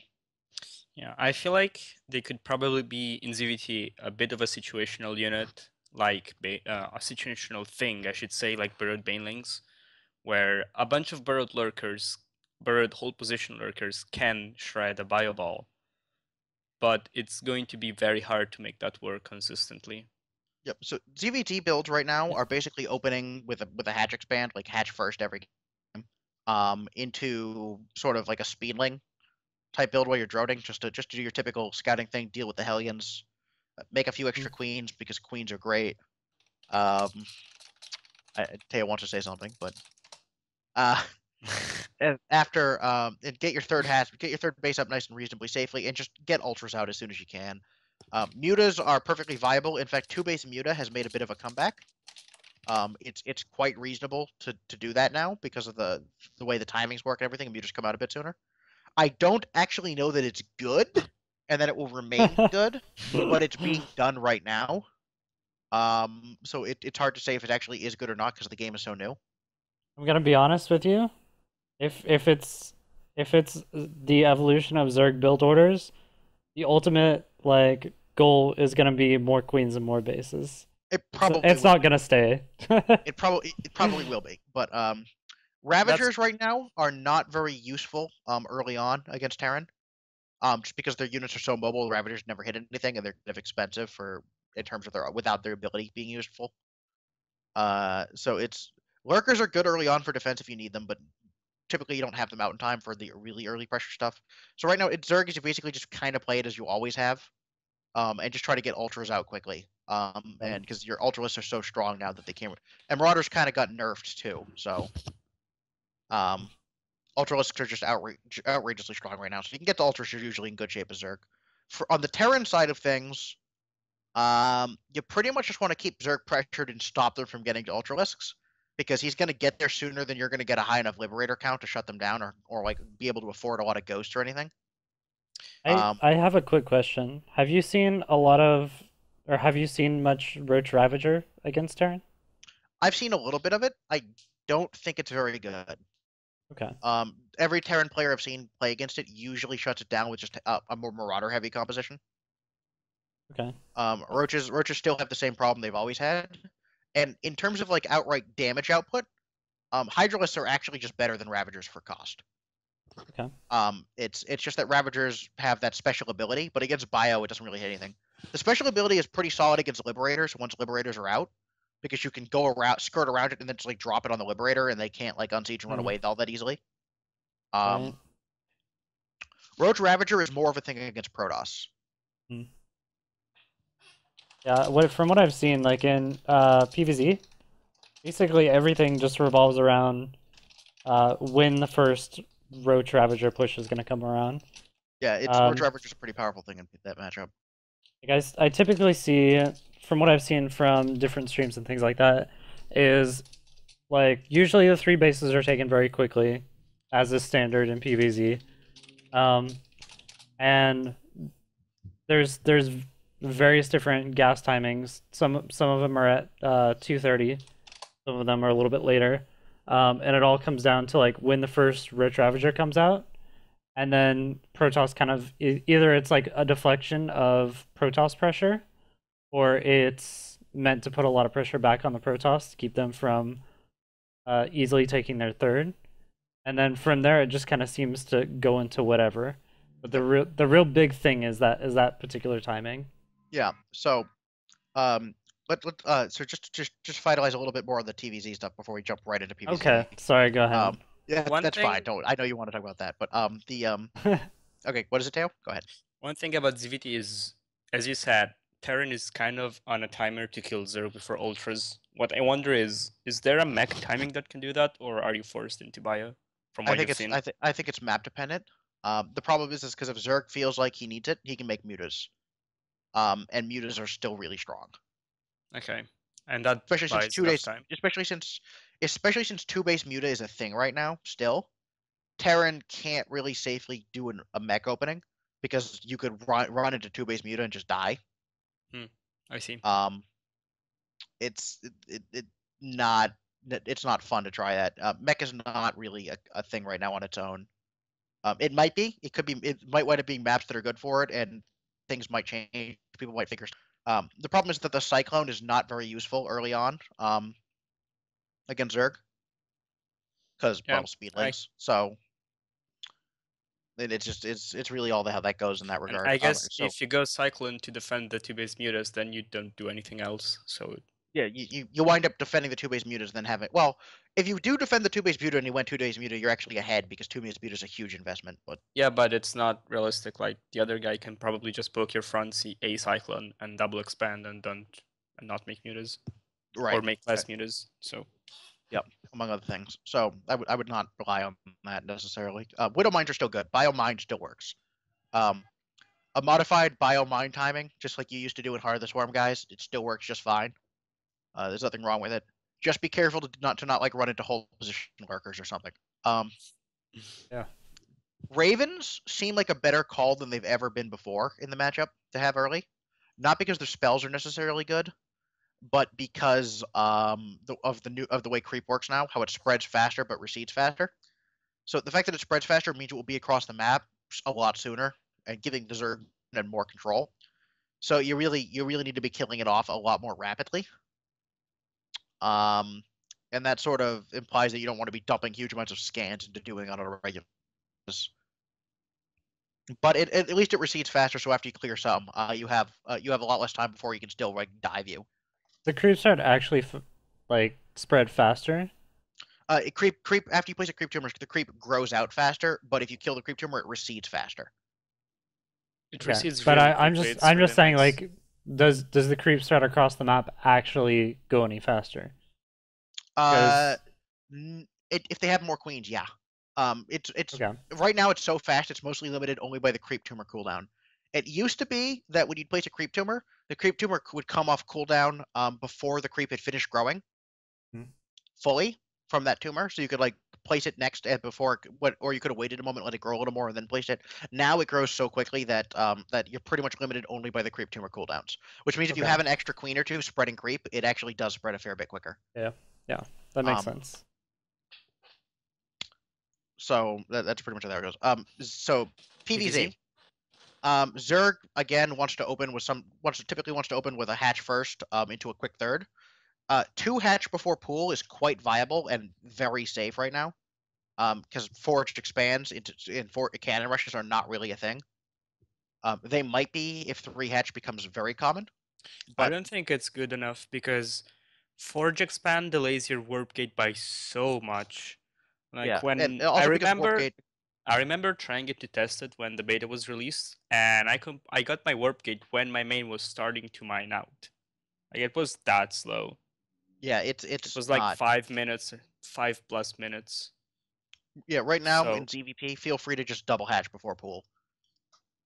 Like the only thing they can really do about it is like a proxy 2-gate, like or 3-gate adept rush or something. And it's watching players like Stefano stream. You can actually just kill adepts with speedlings if your control is decent, and you like pick the right places to fight them. Like yeah. adepts are supposed to crush zerglings, they actually don't for cost if you control the links properly. I'm not surprised. So yeah, don't feel too bad about just staying on speedling right after. Would you say that queens are good against them too? Well, yes, queens absolutely are good against that. That's not What are queens not good against? High Templar, ghosts, anything else? Thor. Thors, yeah. That's true. They're not very good against siege tanks or Thors. On a 1-to-1 ratio, they're not great against phoenixes. On a 1-to-1 ratio, I think they are great against phoenixes. They actually do very well against phoenixes 1-to-1. especially if Well, they have energy I for mean, transfuse. technically they can do neither. They can do neither. Just all Like, the phoenixes come in and lift. Like 6 queens destroy 6 phoenixes, I think. Yeah, Oh they yeah, do. yeah, for sure. You can try to Um, fight it. all right. So apart from that, on the Proto side of things, a Nexus first is pretty reasonable. They won't have speed and time because of how fast the Nexus comes down versus how slow their gas is at the start. Yeah, those timings are really interesting. I don't know how they work out, even with just like a mass slowing all in of 16 drones. You Because can because it your Nexus cannon, your photon cannon is available immediately as soon as the mothership core pops. Nexus first is pretty safe. You can Nexus first. You can also do a 1 gate expand pretty reliably. 1 gate expand is preferable if you want to put a little bit earlier pressure with adepts, especially given the way adept ghosts are great for scouting. I think 1 gate expand might actually be slightly better, but Nexus first is quite viable. So either one of those openings is decent. Protoss is in a tough place in the matchup because Zerg can make whatever units they want and it works against Protoss. Which means you have to be scouting for everything. Whereas Terran, sort of, there are certain things Terran really doesn't have to be too concerned about in general. Like Ravagers, for example, are not generally too useful against Terran. Almost anything you make against Protoss is going to work as Zerg. So Well, you really do have to just be I think a huge factor pretty of that vigilant. is also like I was saying, going back to the Roach Ravager thing. It's a lot. It is a lot like Heart of the Swarm PvZ in the sense that you can kind of just make these units and just have map control, and behind that, it's really hard for Protoss to get a good read or force certain tech choices out of the Right. Zerg player. As If that makes Zerg, sense. you want to time your build so that you're hitting a timing when Protoss tries to take a third. Hmm. Protoss does not like to do tech builds in the match. As it stands right now in the current state of things, if Protoss does a greedy econ build and just tries to do everything they can as quickly as possible in the most greedy fashion possible, and Zerg does not attack and just does whatever they're doing, even playing a little bit safe on the safer side just to make sure they don't die, Zerg still comes out ahead in that. Protoss needs to be putting pressure on Zerg in order to have a chance in the matchup. Zerg's safe opening, like 3 hatch before pool, are so powerful that there's not, and the way the drone and larva inject work, there's nothing Protoss can do economically to keep up without putting pressure on the Zerg. So because of that, the only tech build that seems to be viable from Protoss that is not an all-in. So if you're doing a robo build, you pretty much have to all in. not necessarily at least I'm not sure. One of the few interesting builds I've seen, which I still think they have weaknesses, but they seem reasonable, is what Morrow does, which is he opens like War Prism Adept against Zerg just for sometimes it's either harassment with a third behind it, and if he plays the same guy multiple times, he will also mix in a 7 gate Adept all in with the War Prism, and that seems okay. It doesn't seem fantastic, but it seems like it's a reasonable set of things you can do. Yeah. It's. I mean. But you don't have to. I Like mean. he prefers to If you're play going like. the like I he meant if you're doing seems like a 1 gate expand into Robo immediately. yeah, Uh, that's what he's doing. He's yeah. doing like I don't remember if it's like Nexus first or 1 gate expand, but he fast expands, gets 4 adepts and a zealot just to wall off, gets a war prism and 3 gates, tries to do some pressure, takes a third behind it, and then goes blink stalker disruptor, something Okay, like that. that's great as long as it incorporates some form of pressure. And like Warp Prism Adept right now is like tends to be the best kind of pressure Yeah, if you he can does micro. that, and then sometimes instead of taking the third, he just gets 4 extra gates and all-ins with it. Yeah, that I would agree. You need to have Adept Warp Prism pressure early on. Seems to be reliably the best way to put pressure on a Zerg. Because of you can warp into extra zealot if you need to. The Warp Prism warp is like the only way to warp in units quickly, aggressively, other than literally building a warp gate out to their base. Um, so yeah, that's probably one of the best ways to open. As long as you're doing a Warp Prism thing. So if you're not doing the Warp Prism though, if you're like making Immortals or something, you pretty much need to all in with that early on because otherwise a mutable transition will murder you horribly. Um, And Zerg really has the ball in their park on this one. They can just react to anything and just do a tech switch whenever appropriate and just kill off anything. Lurkers are very strong versus Protoss if you can snipe observers, which is not too hard. But mostly because Protoss does not build Colossus after the Colossus nerfs, they're not cost efficient early on in the game.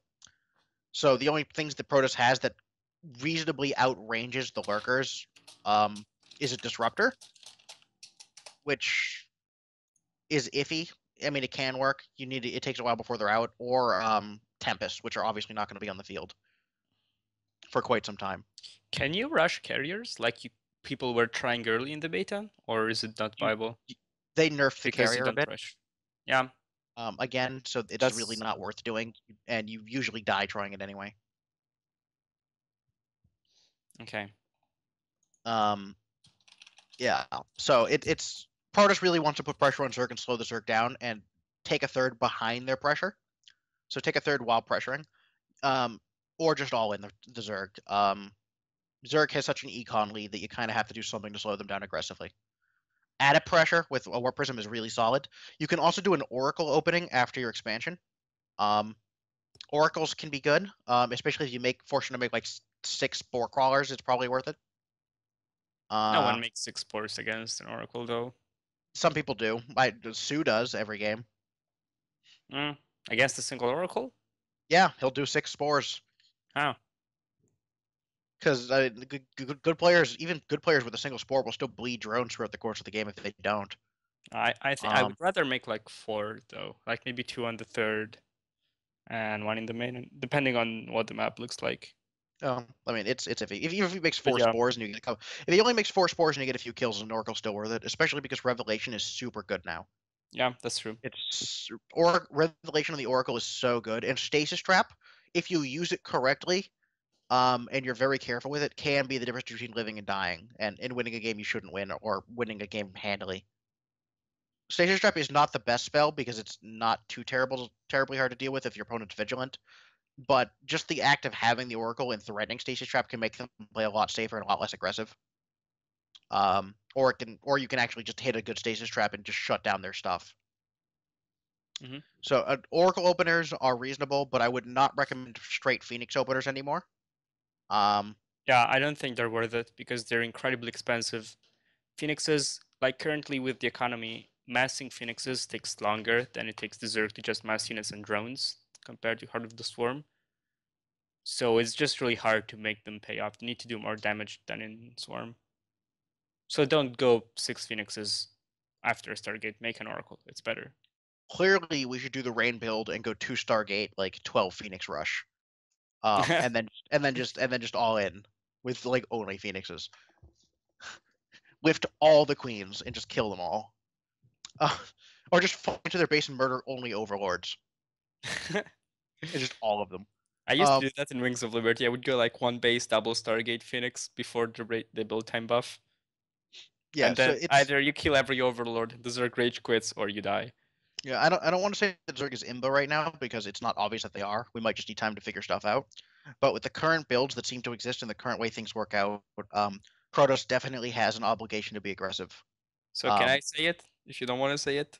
I mean, you're gonna say it no matter what. So yeah, Zerg is OP as hell. But Protoss has the obligation to be aggressive in the matchup. If you're not aggressive, you're gonna have a hard time. Blinkstalker stuff is still good, by the way. Although the +2 Blinkstalker all in is not so good because getting +2 is not quick or easy anymore. Relative to the game state at any rate. All right, so final matchup, PvT. PvT seems weird from what I've seen and from what I've been told. Because Terran actually has a very strong max now. So it's almost like Protoss has to be more Protoss does have to be more active than ever. The matchup has almost reversed from where it was in Heart of the Swarm, in that Protoss with Blinkstalker with Disruptors has a stronger mid game than Terran does. And needs to do a lot of damage in the mid game. It should be like needs to like control the flow of battle and maybe attack a bit and do some solid harass with Warp Prism shenanigans with Adepts. And the power of Adept in the mid game army is not to be understated. So Protoss like Adept, Disruptor, Stalker stuff seems very strong in the mid game. But late game, Terran actually just murders Protoss straight up because Liberators are very hard for Protoss to deal with without Tempests. And even with Tempests, like some PDDs well placed or just like strong control in general with Vikings or just like good placement can deal with that without too much trouble. Especially since you're doing like Bio Liberator. And you don't want to make like Olympus against like Bio until you have like Colossus, etc. The main difficulty and the main reason why Terran has a huge advantage is that microing a lot of disruptors is very difficult. Yeah. Microing a few is quite manageable, but once you get up to like 5 or 6 disruptors, like controlling more than that is just making more disruptors after that point just becomes a question of replacing ones that are dying rather than like using more. What I have seen from streams is that players actually micro them like their brood war units, as in they actually use them individually instead of having them Yep. massively grouped in Yeah, another control group. you stagger So, the shots. So having to do that is very mechanically difficult if you've never done that before. It's really, really hard. Yeah, disruptors right now are mostly about having one so that one fires and then it detonates and then you fire the next one while the first one backs off. And you just try to control the map with them and just like try to pressure your opponent and try to kill units where you can. And you basically fire them in chains so that your opponent can't close. So you kind of use it as a zoning tool, sort of. But once you get up to like, I don't know, you kind of treat it a Colossi where you make just like a few and you don't make like 20. The highest I've seen, I think, is like 10 in PvP. Yeah. That's PvP though. Yeah, I don't think I've ever seen more than 10 at once. Probably less in PvT even. Yeah, Not sure. they're really strong in the mid game. Very strong unit in the mid game. Terran has a tough time unless they're like a freaking god of splitting and like medevac pickup nonsense. So right now it seems like that's where Blink comes in though. Yeah, So you there's pretty good much synergy there. you pretty much need Blink, Adepts, and Disruptors in the mid game against Terran. Later on, you use a lot more Zealots than Adepts, but and early you can use more Zealots than Adepts if you want to because of Marauders or whatever. But Terran seems to want to just open like a safe expand build.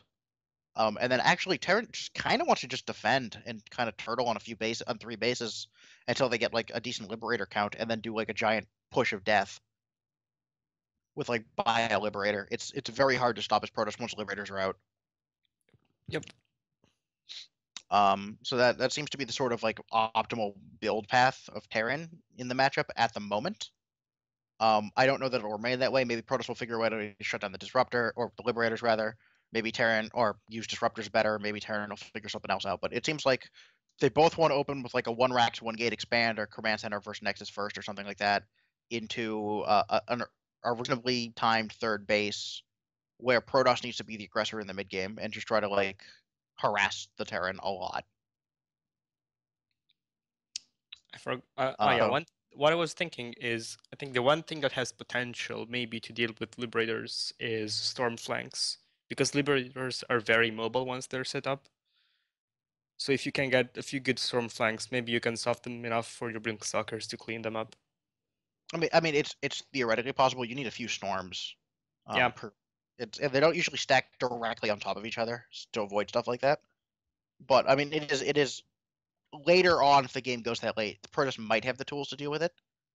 Tempest certainly seem viable for that. It's just games don't usually get that far. Once the number of Liberators are out, Protoss usually dies pretty quickly. Yay. It might just be a matter of Protoss players figuring out what to do about it because the game is very, very new.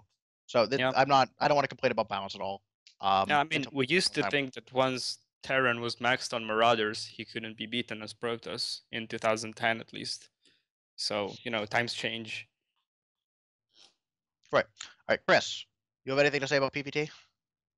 Not really. I haven't. You've been very quiet for a while. Yeah, no, I honestly haven't experienced much PvT, so I don't really have a lot of input there. He's been watching Blizzard streams. Yeah. Yeah. How the mighty have fallen. Sorry. We can't all be Protoss gods, Teo. You keep disappointing me, Chris. Okay. All right. So we would love to cover the matchups in a lot more detail with like very specific build orders again that are very solid. The game is a little bit too new for that right now. We will be. Jeremy who is Jur99 on the Teal Strat, is heading up a project to get like some really good solid build orders out, which we are planning on publishing on T-Liquid as soon as we can. We're working on getting the race guide pages back up and there's just discussion threads up as soon as possible for Legacy of the Void. So look forward to the build orders and stuff we get going in there. We try to cover it as best as we can right now, but there's not really that much data available yet on what's really reliable. At present, based on what I've seen so far, if I had to pick a strong racer at the moment, it would be Zerg. But it's really too soon to tell. All right.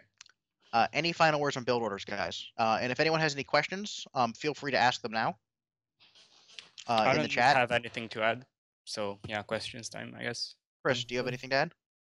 No, that's pretty much everything I can think of to talk about for build orders. All right. So while we're waiting for any questions that might come through, Teo, what is your favorite build order ever? 2-base Templar PVT. Hands down. All right. That's pretty fun. That was a pretty fun one.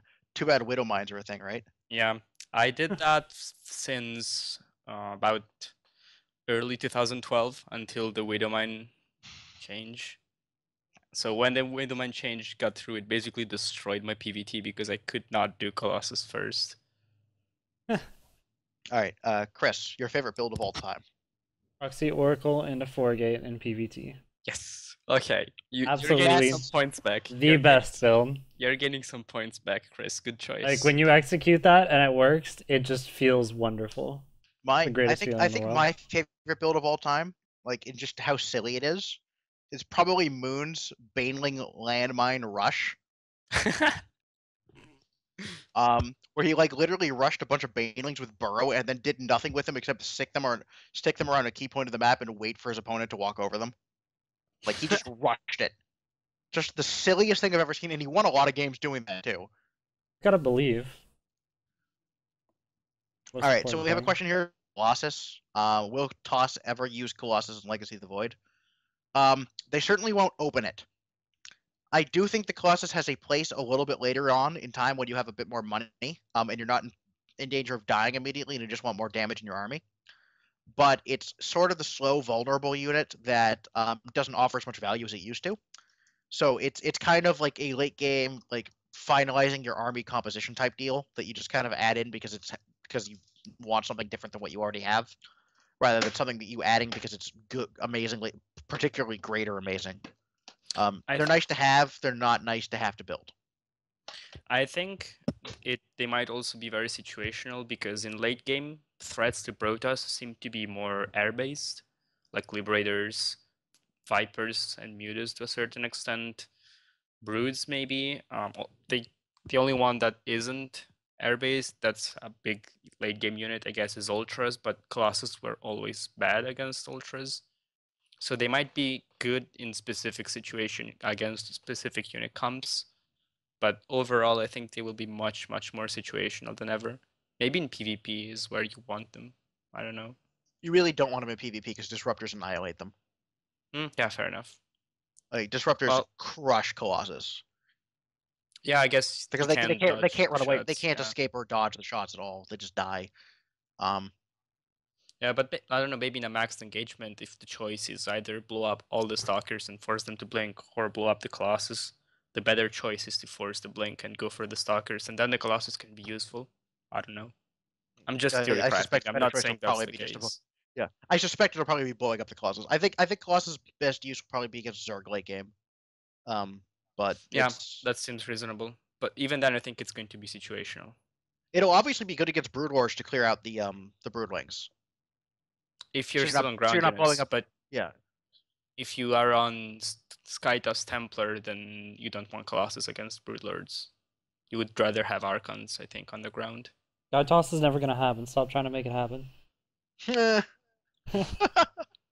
All right. Cake Sauce asked, "What is the very best option from the Book of Protoss bullshit that he can abuse for easy wins?" All of them. Faceless builds. So the build orders don't match up anymore because of the economy changes, but the spirit of the builds lives on. Don't Say the DT spirit of rush. Kala. Don't DT rush anymore. It doesn't work. Don't do it. The mineral income at the start of the game is so much higher than gas. Overall, mineral income is much higher than gas income now because of the 12 worker start. And people tend to have more minerals overall than gas. Gas is a little more delayed. So affording detection is much easier than it was before. However, the spirit of the tasteless build isn't in PvZ isn't to DT rush, is to distract your opponent from your DT rush with another thing. That maybe that still works. I don't know. So if you do like a timing Clearly, with DTs behind it, clearly for me, I think the most bullshit thing you can do against Zerg, and it's a little map specific, but it's still hilarious, is to do like a Tempest rush. yeah, And just get behind their mineral lines and laugh on hysterically that because they don't have on a dash spire. and terminal, Yeah. just do it in dash and Well, terminal. I mean that yeah. map's gone, but Oh, is it? pretty Okay. sure it is. I don't know. I heard there's. I might just heard, have it vetoed still if it's still in the pool, but I'm pretty sure. I heard horror stories about the ladder pool, so I assumed dash and terminal would be in it. Ladder maps. 1v1 ladder maps. I'm pretty sure Yeah, it was removed. yeah, it's all Blizzard maps now. Yeah. I mean, Oh, I God, haven't played on it, Linux. obviously, so it either still had it vetoed or it was removed. And I was pretty sure it was removed. Yeah, Right, it's so, done. do I think Legacy of the Void is harder for new players than the previous expansions? Yes. The game is much quicker. You have to be doing a lot more things faster, and you have less time to think. Because you have to be expanding constantly, and the economy boosts quicker, so you have less time to think at the start of a game. And there's a lot more abilities and different unit interactions to control because there are more units in the game. So it is objectively harder than Heart of the Swarm was. But it's important to remember that really the difficulty of the game is based on how difficult the opponent you're playing against is, as to whether you win or lose, rather than the game itself. So I think because it's also. I'm sorry. Go ahead. The ladder adjustments seem like they're probably going to do a good job at matching you against people of approximately your skill level. So the fact that the game itself is mechanically difficult is not a reason why you should necessarily lose on ladder a lot, or so on and so forth.